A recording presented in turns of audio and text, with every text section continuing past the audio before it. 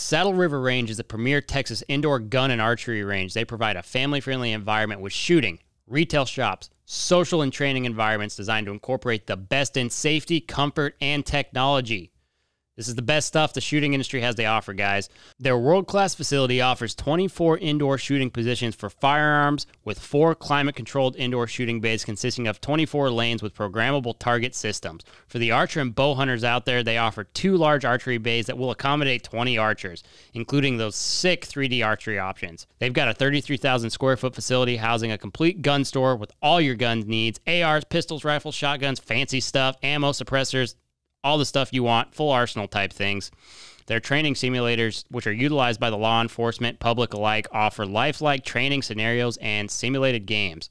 They also offer firearm and bow rentals, on-site gunsmithing, bow techs, a lounge area, instructional classes, events and party rooms, training classes, locker rentals, cafes with like the best club sandwiches you've ever had. They also offer the largest archery store in the entire Houston area.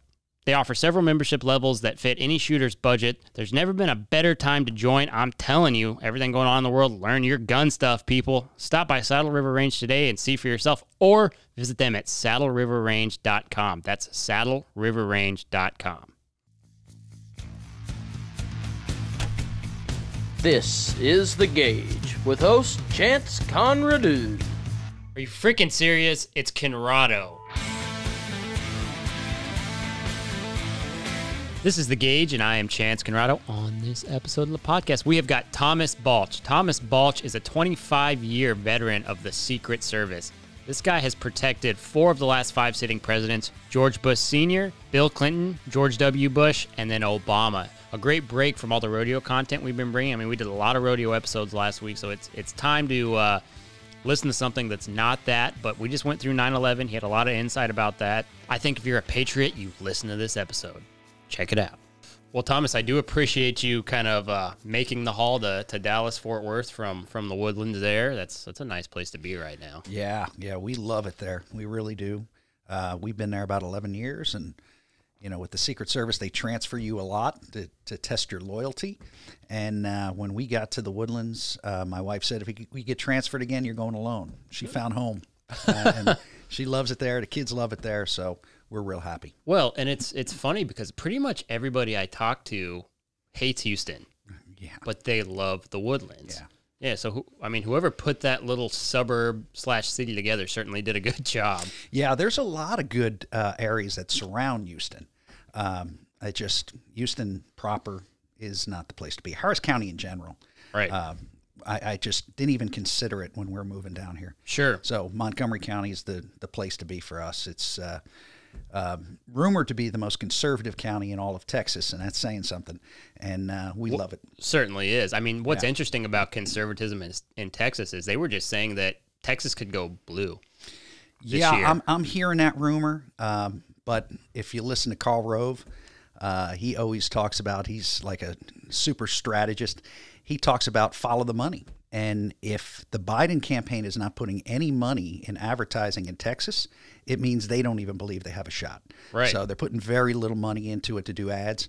So it probably means they've already written it off. Sure. So let's hope. Let's hope. They're pumping a lot of money into swing states right now is what they're doing. So. They really are. So, which is interesting because, I mean, what state is it Wisconsin they're putting the most money into right now? Yeah, Wisconsin and Michigan and Pennsylvania. So Florida is the do or die. It's the same tactic that they always use. Yeah. Those are generally the states they put money and into. both of them, both parties have to. Absolutely. Why put money into, why would Biden put money into California? I mean, he's going to win that hands down. Yeah. So you have to pick and choose your fights and where the money is best used to get more support, and they all do it. I mean, I was worried about Florida a few weeks ago because he was way down in the polls, and now he's running dead even. So we'll see what happens with Florida, because as Florida goes, the election goes. Yeah. I mean, Trump did win Florida in 2016, so yeah. I mean, and it kind of seems like this election is shaping up to go very similarly, just based on polling numbers. Way down in the polls, now they're creeping up to be even pretty soon. I mean, without all the crazy economical stuff withstanding, it seems like it's going to be a very similar feel to what that was. I believe it is. It's already feeling that way. And, the depending on where you get your media, where you get your news from, they're all doing the same stuff they did in 2016. And let's hope the result's the same. Yeah, I mean, it's going to be interesting, right? Because if Biden won the election, there would be this immediate relief. I think the riots would stop, the coronavirus stuff would loosen up. It seems like that would be the case, because if Trump wins, it's probably going to be hellacious for quite a while. And I'm warning anyone who'll listen that the riots that are happening now will pale in comparison to what's going to happen. They will lose their minds, because they are going to accuse him of cheating. They're going to accuse him of rigging the election, Russian collusion. It's all coming back again. They're already setting the stage for that. Right. So if Trump does win, I think the violence will really escalate. Sure. Now, let me ask you this, right? Because one of the terrifying things kind of about the Democratic Party right now is the push for radical socialism, right? Now, one of the things, like if you talk to political pundits or people who are really educated in politics, which I try to do as much as possible, it's hard to keep up with them sometimes, as you well know, but with some of the friends you've got who are just lightning in a bottle when it comes to politics. But if he wins, and it'll be the same, him being Biden, it'll be the same situation where, the Republican Party gets the House and what have you. So it'll just be 4 more years of probably a stalemate, like usual, gridlock, don't you think? Yeah. So, yeah, let's hope that the down balloting goes well, because if whichever candidate can motivate their base, whether it's Biden or Trump, to get out and vote in droves, there's a good chance that they'll vote down Republican Party, straight ticket. And if that's the case, we might even win the House back. You never know. I think they have a good chance to win the House back. Certainly don't want to lose the Senate and get the House. I would love to get all 3, but that might be a pipe dream right now. But boy, if they get all 3, we could really get some good programs pushed through. Sure. And what's so interesting about you, and what I would say is probably the main reason I wanted to have you, is you've worked through 4 sitting presidents.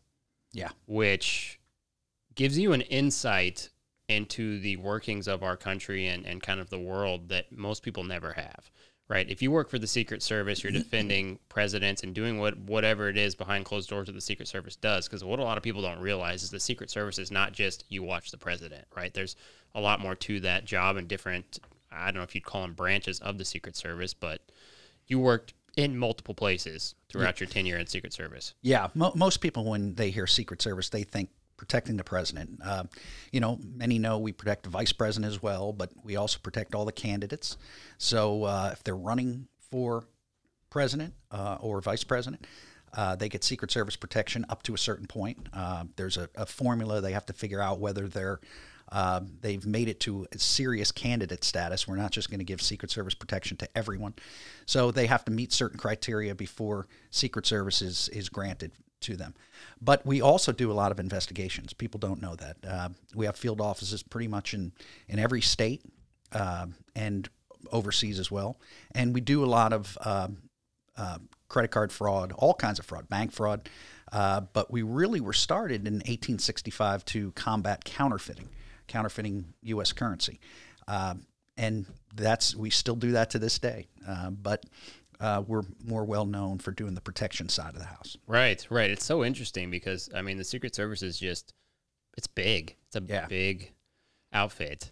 Well, it actually, as far as comparing it to other law enforcement agencies like the FBI, it's actually much smaller than the FBI.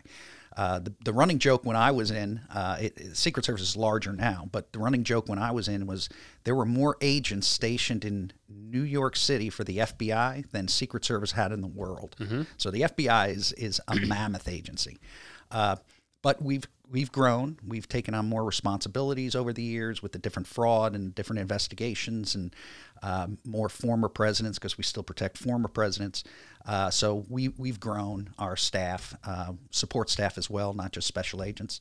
So we're doing a lot more. So we need a lot more personnel and technology. They're very highly reliant on technology nowadays, which you have to. Everything is technology, so you have to combat the people wanting to do bad stuff with the technology. So that's how we find a lot of people and know who's serious about making threats and who may not be. Sure. Get a lot of threats.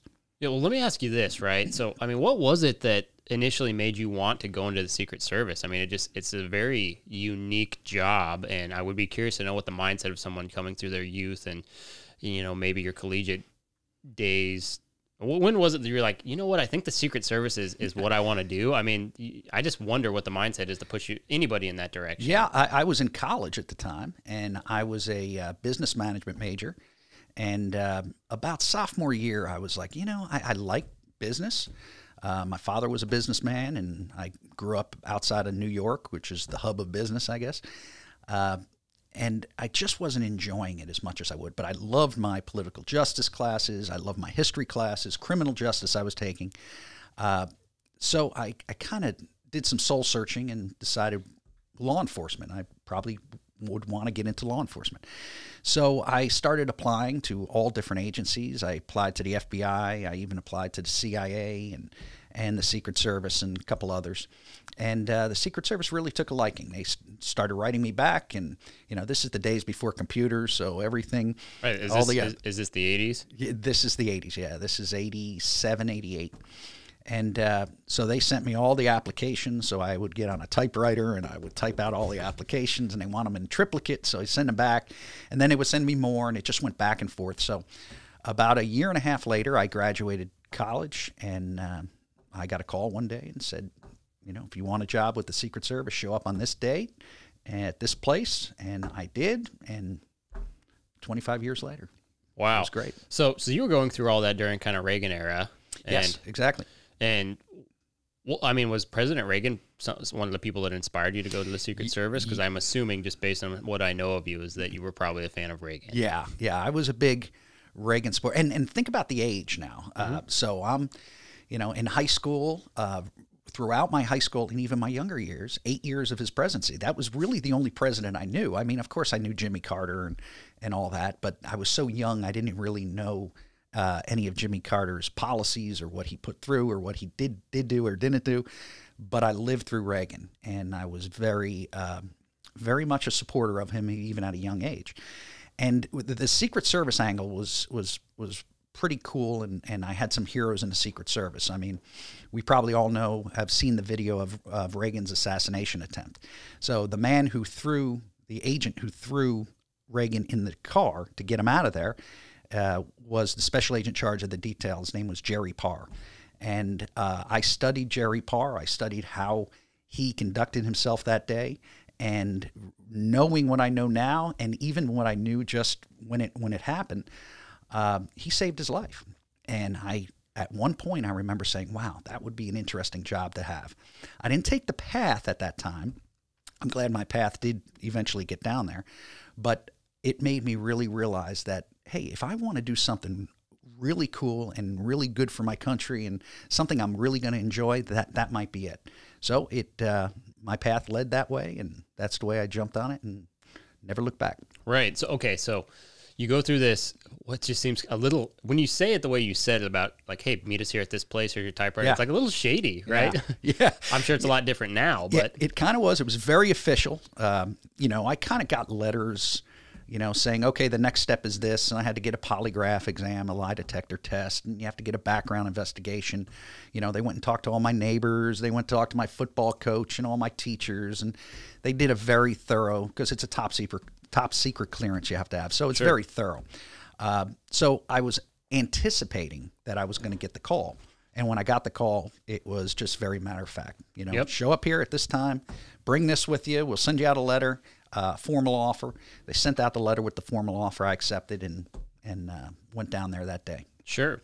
So what was the onboarding process like? What was the training like? I mean, it's just, obviously it's not going to be necessarily like a military branch, but I have to assume it'd be very similar to being onboarded as a police officer, maybe from a training standpoint. Yeah, it was, at that time, it was about 6 months of training. So you go down to the Federal Law Enforcement Training Center, which is in Brunswick, Georgia. And there you learn basic investigative skills. and I say basic because it's across the line federal agents. So we had ATF agents in our class, and we had other agencies in our class, immigration at the time. So you all learn how to do an investigation. And then for the last 3 months, you come back to our training facility in Beltsville, Maryland, and that's where they teach you the specialized stuff that the Secret Service does, the protection and the counterfeiting and the fraud. So it's much more fine-tuned for what the Secret Service does. So you'd spend about 6 months, and then your whole first year is pretty much OJT, on-the-job training, and you just learn as you go. They marry you up with senior agents, and you learn how to do the job from them. Right.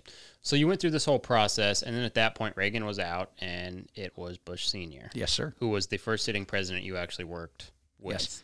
Yeah, so I started in what we call the uniform division at the White House. So my first assignment was at the White House. I did about 3.5 years there under the Bushes.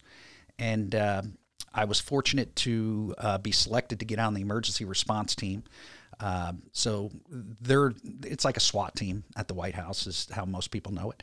So that was the exciting part of being at the White House. It wasn't just standing post and, making sure nobody gets through this entrance. It was during the first Gulf War, so there was a lot of action going on, people jumping the fence, people protesting, so we were pretty busy during that time. And I enjoyed it, but then moving on to I was selected for a position as a special agent and then went to the different field offices and worked my way up the ranks and to different places, and I retired as a supervisory special agent in the Houston field office. Wow. Interesting. Yeah. You kind of glazed over the other 3 presidents you worked for. Well, I'll give you the whole timeline. Yeah. So 41 is where I started. I got transferred to the Washington field office. Then I got transferred to the New York field office. And then I went to the president's detail. I was selected for an assignment on the president's detail, and that was Clinton's last 2 years and Bush's first 3.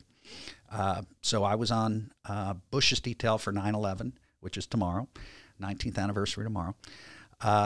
And then I went to our training division, and I did 5 years there as a instructor. So I was teaching recruits as well as people going to the president's detail. So if you're coming from one of the field offices, they give you a 3-week training course on specifically for what's to be expected of you if you go to the president or vice president's detail to get you up to speed with how things operate. So I did that for about 5 years, and then they transferred me to Houston. And in between there, actually, I was on President Obama's during the 2008 election. So I did that for a full year, traveling with President Obama, at that time candidate Obama. That was eye-opening. It certainly was. And then got down to Houston and never looked back. Stayed in Houston the whole time. So retired in 2014 and been retired happily for 5 years. Well, congratulations on your retirement. Thank but I you. want to go way back to the 90s because I'm so curious what it was like when Bush Sr.'s only term was coming to an end and that Clinton era was so different from Bush Sr. And I mean, Bush Sr. was not a well-loved president. Yeah. Yeah, unfortunately, he wasn't. In the beginning, he was. After the Gulf War, immediately after the Gulf War, I remember watching the news and saying his approval rating was higher than any president before him. But that quickly started to wear off. The economy started slipping a little bit, and I think the kiss of death with his campaign for the 92 election was don't read my lips, no new taxes, and then he raised taxes. I think that was the nail in the coffin. And I also think the country was changing, just like it's changing now, and people were looking for younger leaders, and Clinton fit that bill. I mean, he really appealed to the younger voters in this country and the youth. When he went on MTV and played the saxophone, and just people loved it. They ate it up. And he won, and took the country in a whole different direction, But people have a lot of stories about the Clintons. I had no problem with President Clinton. I mean, he was a normal guy. I mean, you could talk to him, and just he treated us very well. So Sure. I have no problems. And some of the stuff gets overblown in the media, how bad they were, and I can't even comment on that. I mean, Mrs. Clinton was a little tough, but I think things get blown out of proportion a little too much. Sure. Well, people get so tribal, right, with the political parties. Yeah. And what's interesting for somebody like you, right, is you are obligated to be completely neutral if you work with multiple presidents, right? Like, you don't have a choice. You have to protect. It doesn't matter what party they belong to. You're forced to protect them, or you want to protect them. It's probably better. Saying force is probably not a nice word, but yeah, it was a job. Right. And you were trained to do the job. You weren't trained to do the job for a political party. You were trained to do the job for the country. Right. And if something happened to any president, Democrat, Republican, Independent, it would be catastrophic for the country. So you have to keep that in perspective every time you put your suit on and shine your shoes. We used to have a saying, which was, you elect them, we protect them. Just keep your politics out of it. Did I agree with everything that I heard President Clinton say? Absolutely not. When I was on the Obama detail, did I agree with what he was saying in his speeches? And absolutely not. My politics couldn't be further from what he was going to bring to the country. But it didn't matter. My job was my job, and I did it to the best of my ability. And the people under me, I made sure they did it to the best of their ability. And the world is a much safer place because of the people at the Secret Service, especially now. They're going through a lot of hell right now. I can't imagine. I mean, they're probably dealing with their highest threat levels maybe that they have protecting Trump right now. Yeah. I mean, I have to imagine that the threats that they are probably getting on a daily basis towards him or even themselves is got to be escalated over what it has probably ever been, maybe since Reagan or before. Yeah, no, that's an absolute, I think. Talking to some people that are still in, every day is a new day. And what's the world going to bring? What are they going to bring? We see what's happening in all the liberal cities and that are run by, Democratic mayors or governors. And we have to realize that Washington, D.C. is as liberal as they come. So for the White House to be right in the middle of Washington, D.C., and the mayor is not doing probably what should be done to protect that area, is really putting a big burden on the men and women of all law enforcement, but especially the Secret Service, to protect that 18.5 acres that's known as the White House complex. Sure. And it's really difficult. And if they truly are telling Metropolitan Police Department, Washington, D.C. Police Department, to stand down on certain things, that leaves them in a really bad disadvantage, because now you got to pick up the slack, meaning Secret Service has to pick up the slack for what other police departments and agencies were doing. So I don't envy them at all. It's a real tough time to be any law enforcement, but to be at the White House or on the president's detail at this time is really difficult. Right. It's interesting. I don't mean to kind of like flip over to a different topic, but you say that the mayor is responsible for a lot of it. And this is one thing that people, and this is actually something a lot of the more uneducated people on the right are kind of at fault for, is they don't understand how our constitutional republic works. Yeah. Right? So they're wanting Trump, and these are the folks on the right, to go in and just send the National Guard or whomever to fix these metropolitan areas, when he actually can't do that. That's not how our country works. And you, being an educated man the way you are, working directly with those politicians in that environment, I bet nobody understands the actual functions of our government better than you, at least in this room. Well, I know quite a bit, and from being on the Secret Service as well as being a student of history. I love history. I minored in history in college, and I just love how our government is set up, and it is checks and balances, and it is about the federal government is designed to do certain things, and for them to do police work on the streets is not one of them. That is left up to state and local governments, and if they are not doing what they're supposed to be doing, they can ask for help. They can ask, if you're a mayor of a city and you need help, you go to your governor. And the governor could help. The governor could send in state police, or they could send in the National Guard, which is under their discretion. And then if the governor needs help, they can come to the president and ask the president for help. And the president has limited things in his arsenal that he can do on that street level. But he certainly can assist. He could send federal agents out. He could send federal police officers out. And, of course, last resort, they could always use the military. But that would be a really bad situation if we sent our military in to police streets. So it would have to be a complete collapse of the local and state governments before that happens. Sure. So when people say ignorant things like, send the military in, it'd be very difficult for that to even happen, to get to that level.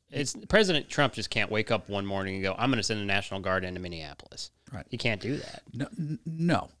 He can be asked to assist, and that's what he could do, but it has to come from the governor. It has to come from the mayors and the governors up to the federal government for him to act upon it. The other thing is, what people don't understand is, do you really want that to happen? Yes, I turn on the TV and I see our cities burning, and it hurts me to the core to see it because it's an American city.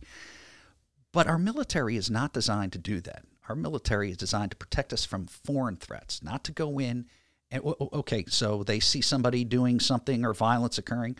What if our military opened fire on these protesters? Yeah.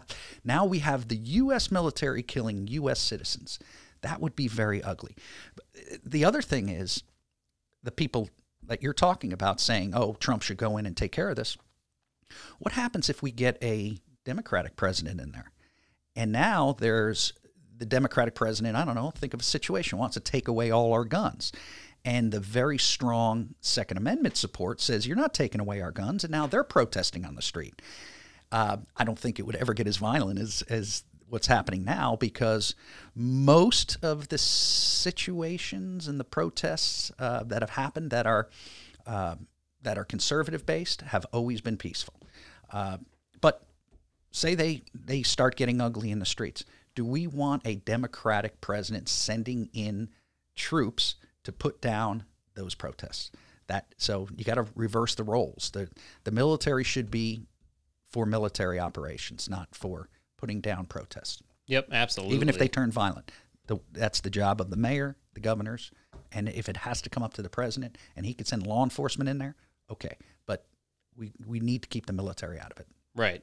And that's why I wanted to ask you that, because you have such a deep knowledge and insight on those things that I thought you'd be able to answer that question for people listening, because the chances that people don't understand how our government works nowadays, it's getting higher and higher and higher on both sides. They don't teach civics or history really in schools anymore, and it's really a shame, because most of the youth, my kids are guilty of this. Most of the youth don't even know how our country was formed, created, why it was created the way it was, what is the forms of government, what are the three different branches, what they have no idea, because they're not taught. It's not important, they don't believe. I think it's very important. Why do you think that is, that they don't think it's important? Just an opinion.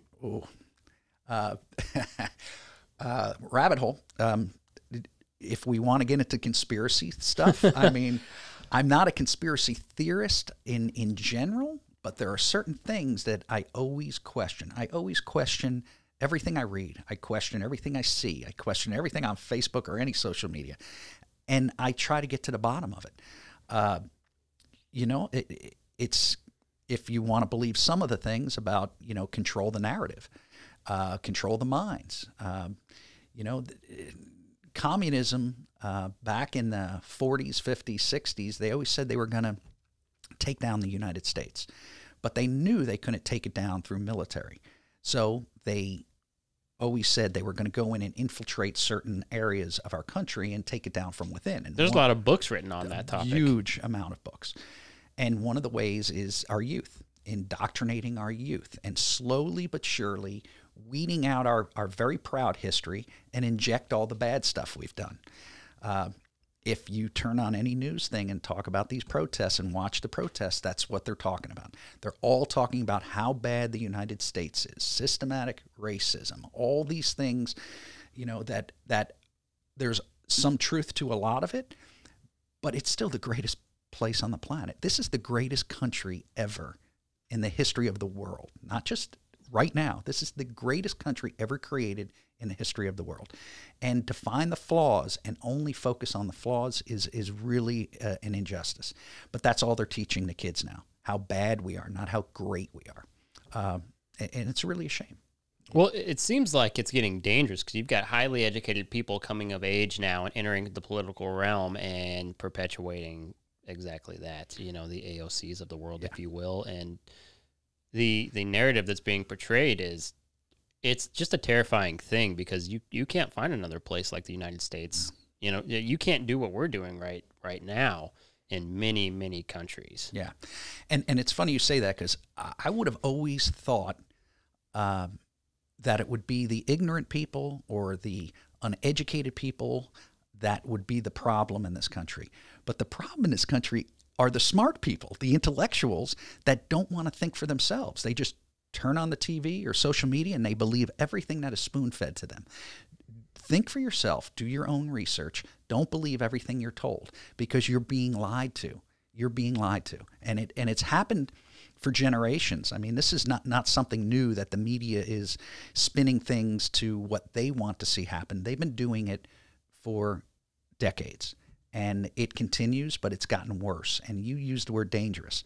It is getting dangerous because in the 24-hour news cycle, you can turn on and get any kind of news you want. And a lot of people get triggered by that, and they get angry by that. And they believe the certain things, both sides. I mean, we were talking earlier about the extremes on the right and the extremes on the left. If everyone was sort of in the middle, we would probably have the civil society we used to have. Now you can't even talk politics with anyone anymore. You can't, because if somebody is on the other side, they usually believe very strongly in their way. Very strongly. And they judge you if you're on the right and vice versa. Everyone's judgmental, and you can't have a differing opinion anymore. If you have a differing opinion, you're a complete nut or you're wacko. And that's not how this country was designed. It's supposed to have a way where I see things differently, you see things differently. Where can we find the common ground? Which is actually the whole purpose of the two-party system, was to try to find balance. Initially, that's why it was set up that way. Yeah, and it was a great system. In college, I remember taking a class of U.S. presidency, and they went over all the presidents and what they did great and what they did bad. And it started out, obviously, how our system was created in the two-party system. And the professor was very adamant that the two-party system is the best system that we could have. And I agreed with him at the time. I'm starting to wonder if it is the best system. Not that I think there is a better system out there, but I'm questioning, could there be a better system? Could there be another way to do it? Because it seems that we've grown away from this two-party system where we have differing opinions, but we are still civil to each other. If we're at the point where we have differing opinions and I'm taking my toys and go home and I'm not going to even talk to you, I mean, that's where we're at. I mean, look what's happened with the negotiation for the stimulus that they want to put out. Nancy Pelosi's saying my way or the highway. She's saying you need to come to me to negotiate this. And, you know, Trump is not a person you threaten. If you threaten him, he's not going to do it. So, and who suffers? The people suffer. Yep. So we have to have people that will work together. So if the two-party system has worked for 240 years, that's great. If there's a better system that we can implement, you know. Isn't it funny, though, that the only system they're trying to push is the one system that's never worked anywhere? Never worked anywhere. Every socialist, communist country has failed, and quickly. These, I mean, our 240-year experiment that they call the United States and the Constitution and everything that we live by has been modified. It has been tweaked. We've learned from our mistakes. We've hopefully fixed them. We move on, and we try to make ourselves a more perfect union. Socialism, communism, I mean, never lasted, never did. You know, it's all about incentive. I mean, if I'm going to work my butt off and you're going to take all my stuff and give it to people who don't work, how hard am I going to work? If I get the fruits of my labor, I may work really hard. And if the fruits of my labor help these other people, well, that's what it's about. But you can't, you can't take from one to give to another. Just never has worked, never will work. No, never. And it's funny because the more modern version of socialism comes from a book that was a hypothesis. Yeah. Right? So it just doesn't really make sense why people are actively calling themselves Marxists at this point and trying to do that. It's just something I personally can't wrap my head around. No, and they've taken that book and they've had different leaders that have embraced it and moved on and tried to work it a different way. But I mean, think about socialism and communism that I knew from growing up. The Soviet Union was still around for most of my youth and through high school. And I was taught what it was in school. And as a student of history, I learned on my own what it was about. So to have people pushing that now when the track record was violence and chaos and innocent people being killed because you think differently than the party, and people still want to experiment with that. I just don't get it. I mean, isn't that what happens though historically? Because there's a reason that, right, why it keeps coming back. It's because the people who experienced it, their generation dies off. Mm-hmm. We've got a handful of people left who were experienced in World War II. They're gone. So there's been nobody in living history who's experienced the direct results of said, I call it political party, call it what you want, yeah. Said politics and the repercussions of that. How many Jews were killed? Yeah. How many? 9.5 million? 9.5 million Jews were killed. There's very few of them left. Yeah.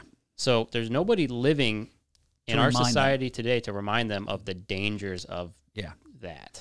Well, and that goes directly back to your point of why isn't this stuff taught? Because even if those people aren't on the earth anymore, it's written. It's in history books. Now everyone will look back on the history books that they're not taught to read anymore in school, and they'll even doubt it.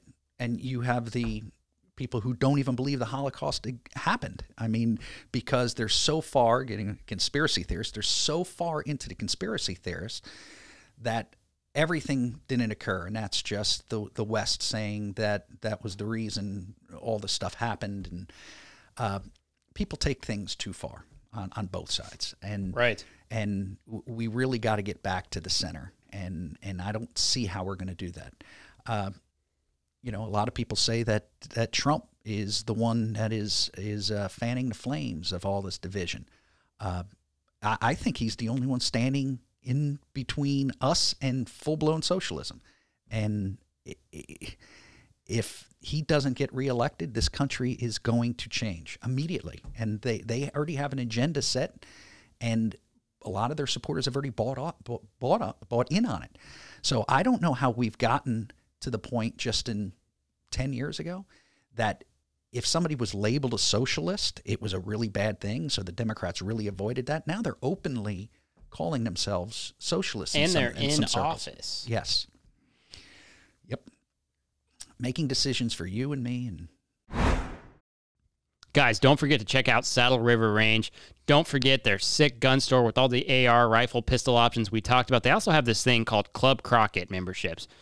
You have access to your own private membership lounge, which features a private rear entrance and parking, private shooting range, viewing area, fine furnishings, fireplace, multiple flat-screen TVs, wireless internet, mini kitchens, cigar bar rooms, private bathrooms, and more.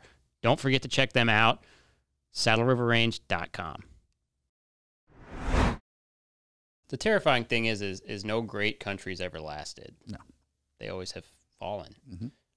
This is supposed to be the one that doesn't, but you've got people, in particularly in my age group and below, who want that so badly. And you could say anything you want to them. They're going to find a way to argue it. They're going to say that's not the case. Yeah. They'll say that Joe Biden, which is funny because some of the policies that Joe Biden pushed in his half a century as a politician were so far the opposite of what he says now. I mean, the fact that they call Trump a racist and not Joe Biden a racist is one of the craziest things I've ever heard. You are spot on. It's unbelievable. And how quickly candidate Biden had changed everything he's done for 48 years because their party has been hijacked with the extreme left.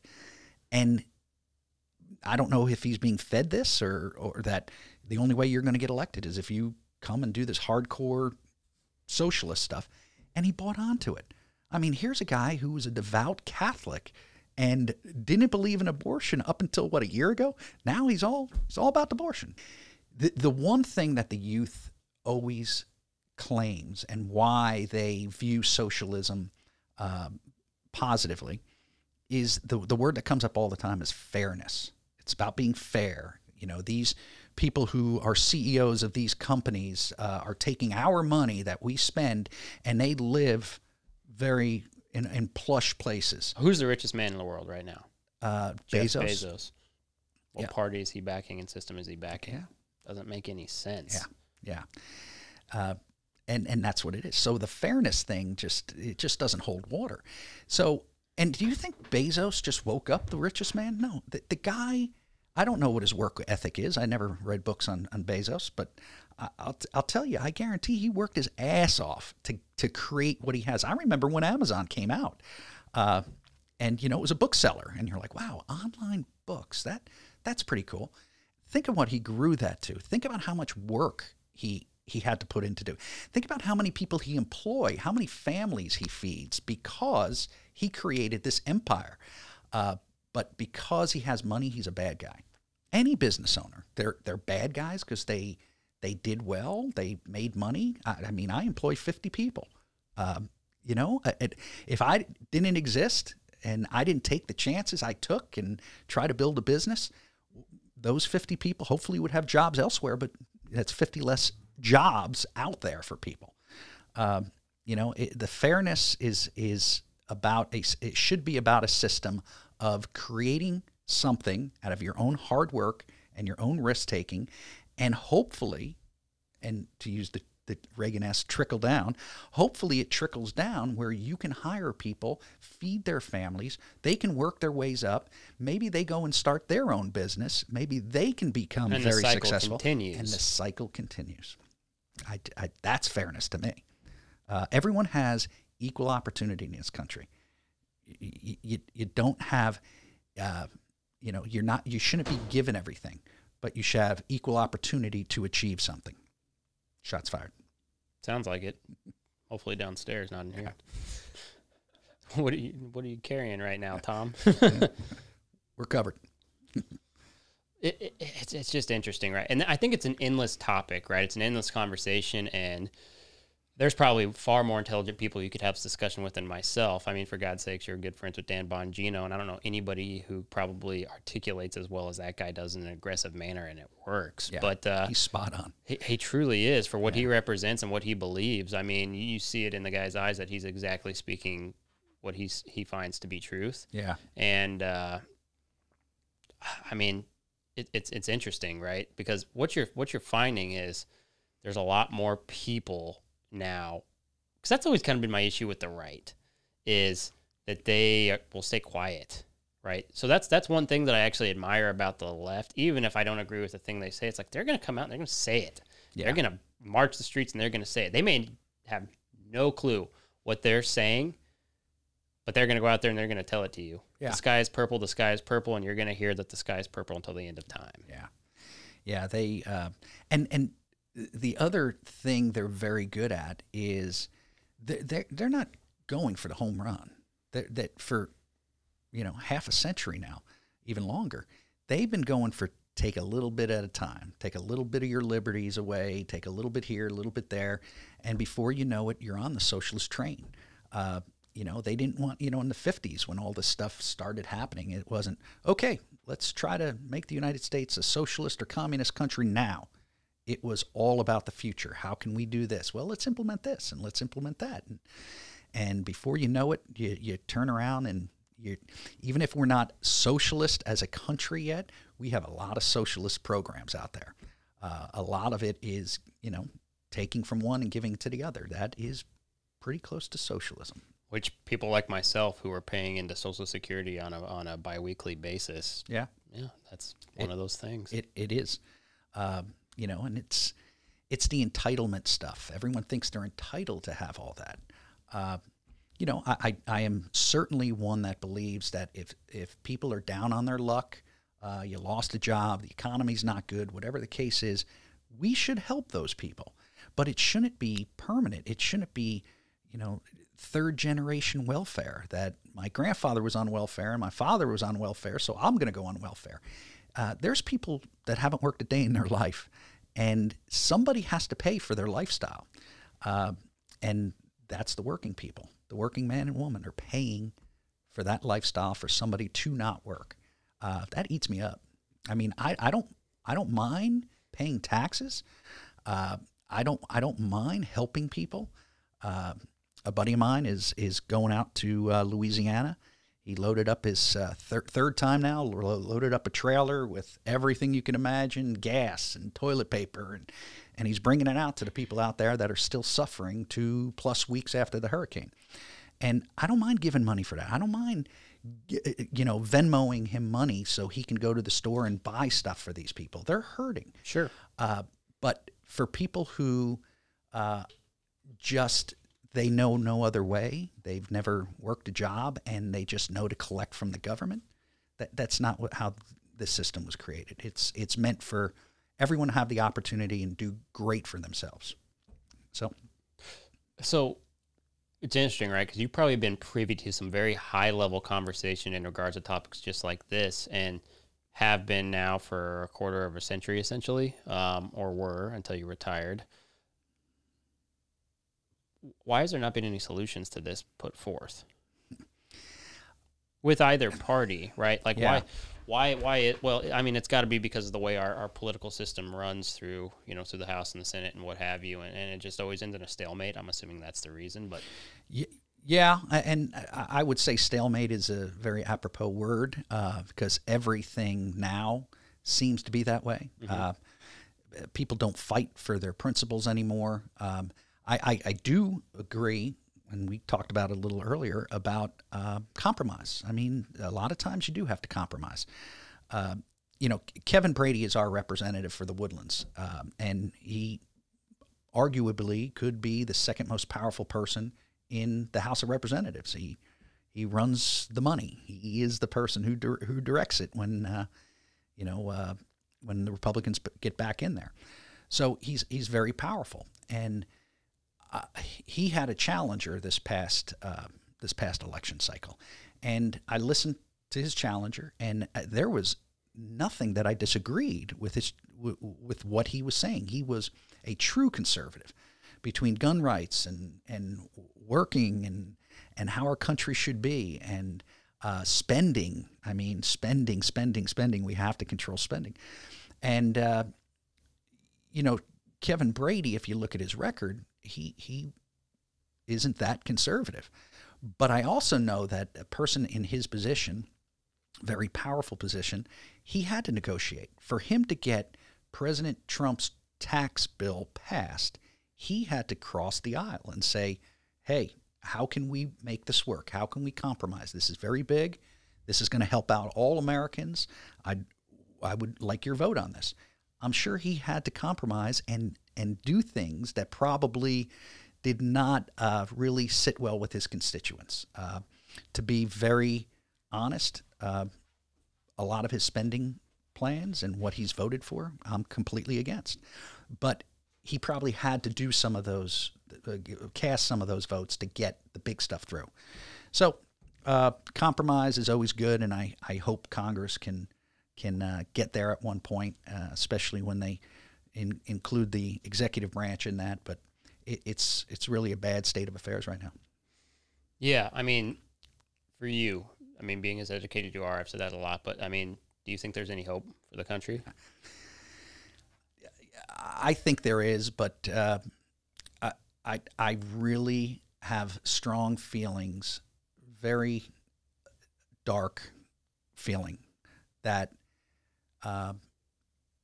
if President Trump is reelected, I think the violence will be astronomical. The left will lose their minds. What we're seeing now on the streets, this violence that we're seeing on the streets, I think is a kiddie game compared to what they probably already have planned and what they have in store.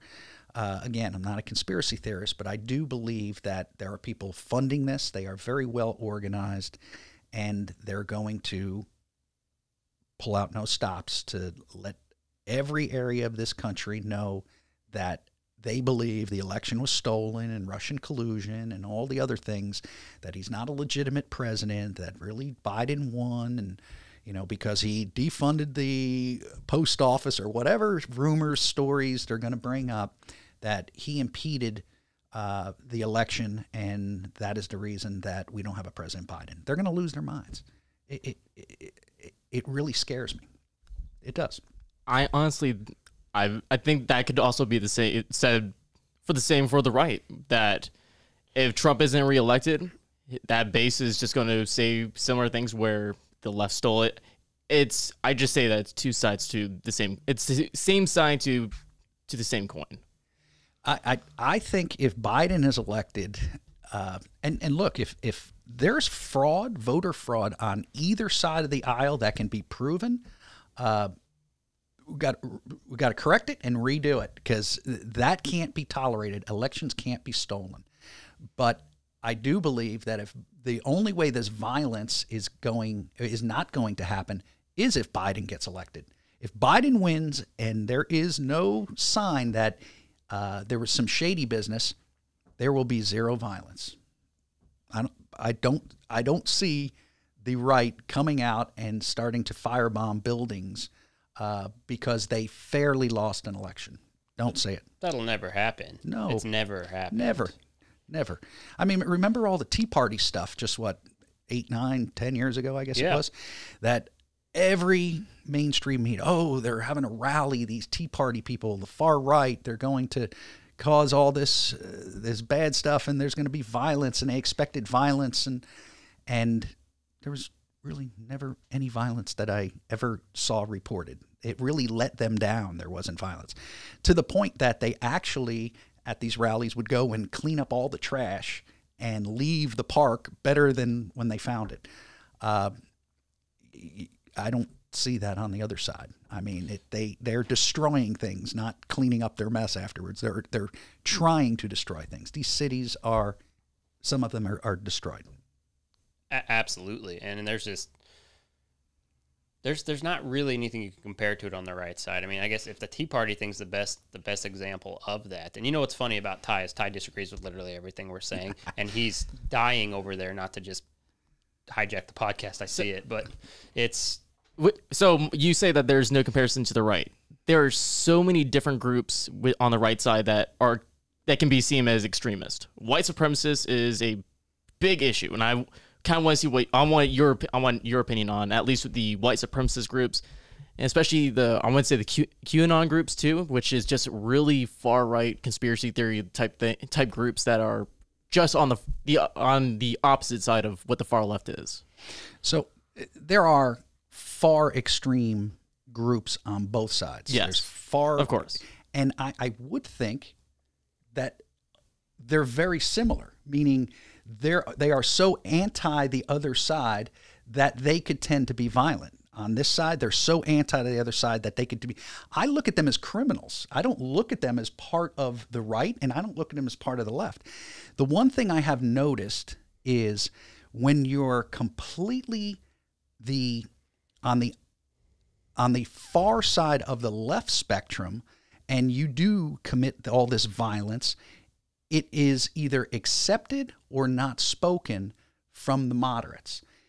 On the Republican side or the conservative side, when you brought up white supremacy and some of the other groups, they are persona non grata with the moderate conservatives. They don't want them in their party. They don't want to be associated. They don't want them associated with the conservative wing. But the liberal people almost embrace the people who are far, far left. And if you look at how the Democratic Party has evolved, if you will, over the past 10, 15, 20 years, it doesn't appear there are any moderates left.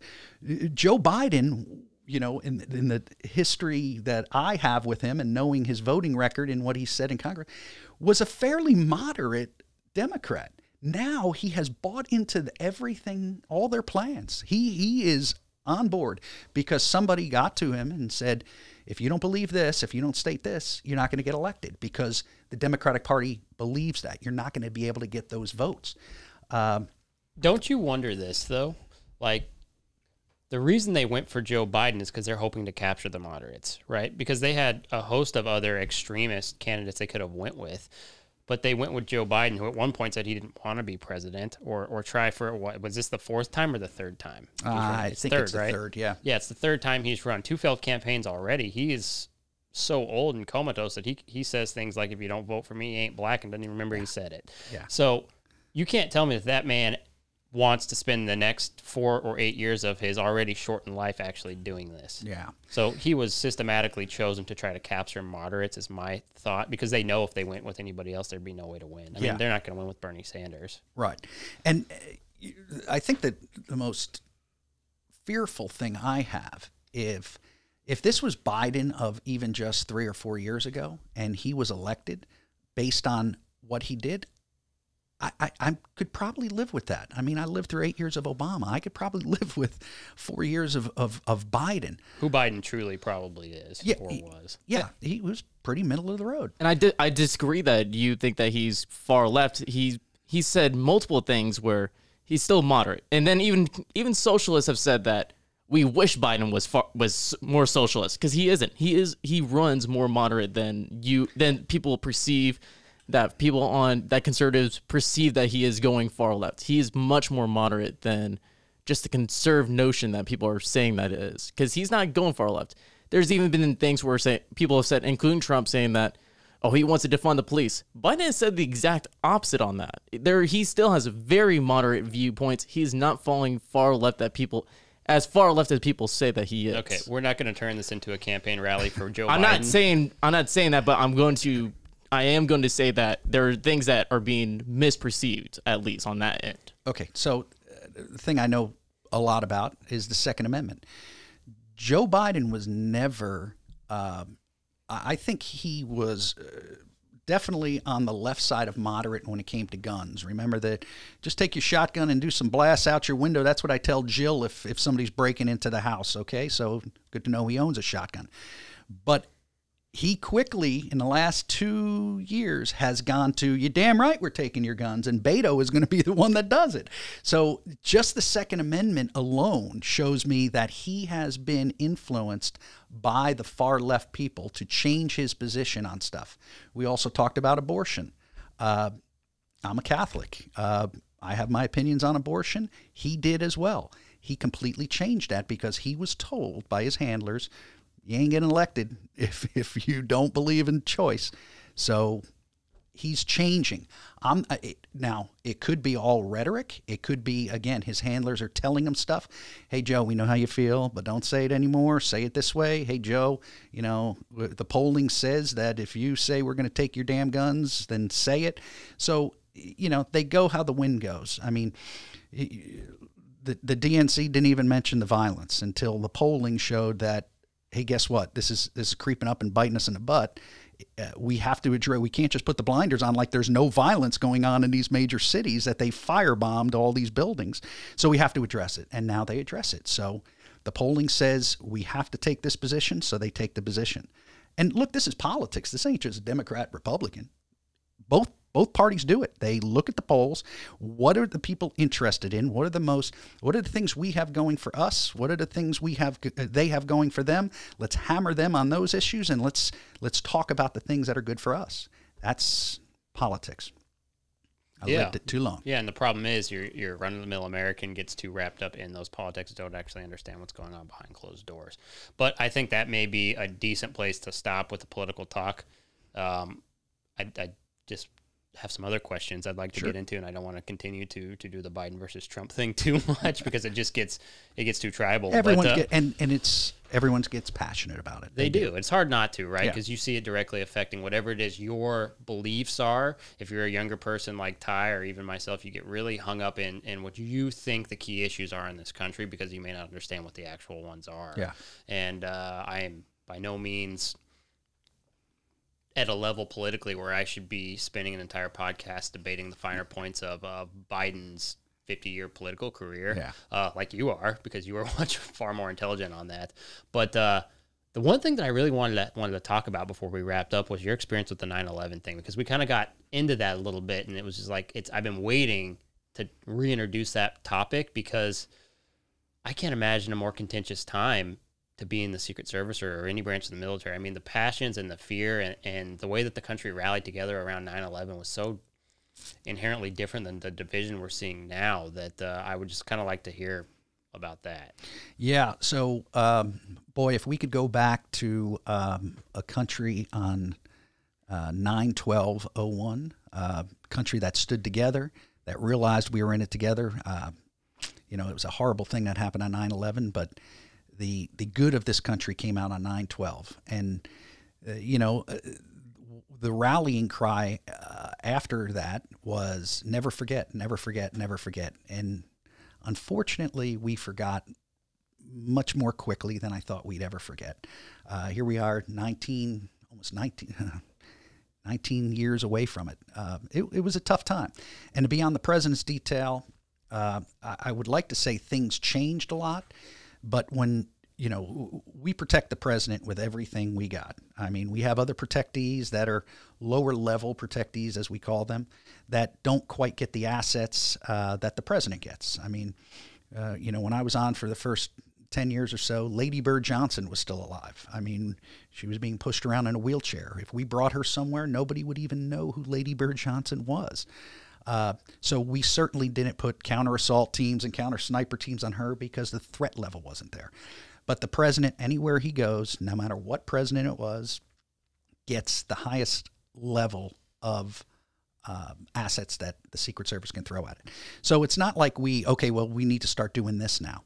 But we certainly were more cognizant of that the world has changed. The world definitely changed on that day. And we really had to take some other things into consideration. And we did. People weren't allowed to get as close to the president anymore. Anybody within arm's reach of the president had special screening and had to be vetted a little closer. But we always did that anyway, but we just took it to another extent. 9/11 was a real game changer in the Secret Service and for the country and the world. I mean, it was a horrible thing, and we were attacked, and we had to make some changes to it.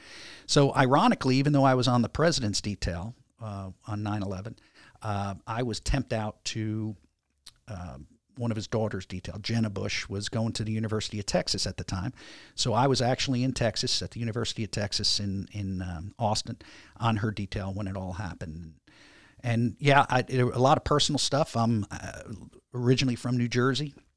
I did 7 years in the New York field office, was in the World Trade Center, was in 7 World Trade, which was the third building to collapse. There's a lot of conspiracy about that building collapsing as well. But so I had some personal things. My brother was in 5 World Trade Center when it went off. I had a lot of friends that were downtown that worked in that area. So it affected me. Lost a couple friends. We lost a couple people in the Secret Service that happened to be there. So it was a harrowing day. And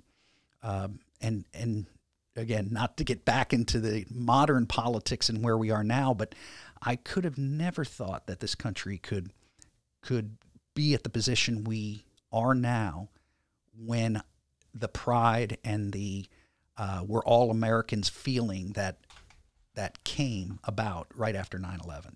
It's deteriorated so rapidly that it's like 2 different countries now. But yeah, and tomorrow we'll all remember, hopefully, and everyone will remember all the people that perished that day. It was horrible. Absolutely. Yeah. And it's interesting that you come in the kind of the eve of 9/11. It worked out really well from that standpoint. But, I can't thank you enough for coming on the show. I feel so much smarter now, thanks to you. Yeah, I don't know that, but. Well, it's my brain. I know it's smarter than it was before you got here, because I know what it was before.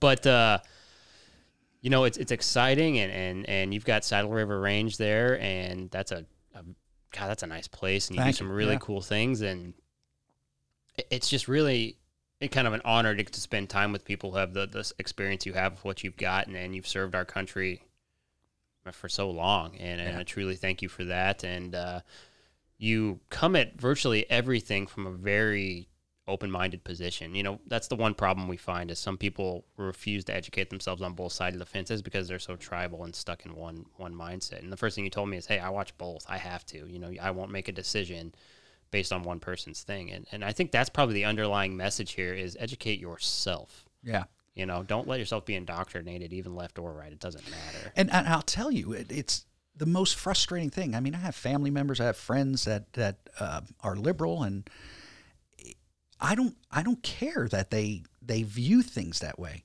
What I do care about is they view things that way because that's what they were told. And if they would just do a minuscule amount of research, they would realize that it was either false, what they were told, or extremely exaggerated, or taken out of context. So you gotta be a free thinker, but you have to trust but verify all your information, because if only the argument you have against conservative values or my principles say are just parroting what the other side says or what you heard on CNN through Cuomo or any of the, then that's not a good argument. Your argument should be based on facts, not what somebody told you. So that's the only frustration I have in it. I'm more than willing to hear other people's opinion, but don't tell me Cuomo's opinion, because that's all you're doing. You're telling me what Cuomo told you, and you're just repeating it. So let's research a little more, and then we'll have that discussion. That's how I view things. I think that's probably the most sensible way to do it. Yeah. For anybody on either side or anywhere in the middle, you know, we've lost our sense of conversing with people. Yeah. And that's probably a lot to do with why we're where we are right now. Yeah. Chance, this is a great podcast. I watched quite a few of them. So appreciate good that. luck with more of them. And, Thank you. And keep it going. And thanks for coming. I do appreciate it. Absolutely. So, thank you. all right. Perfect. Brother, let's go down. This has been The Gauge, hosted by me, Chance Conrado, produced and edited by our guy, Ty Yeager. Shout out to the executive producers, Dustin Pointer and Cody Denton. Marketing and content by Cassie Emerson. Our theme song is by Shay Ashshire and the Night Howlers. Make sure to rate and review this podcast, as well as follow The Gauge on Twitter, Instagram, and Facebook. And make sure to subscribe to The Gauge wherever you get your podcasts. We'll see you guys next time.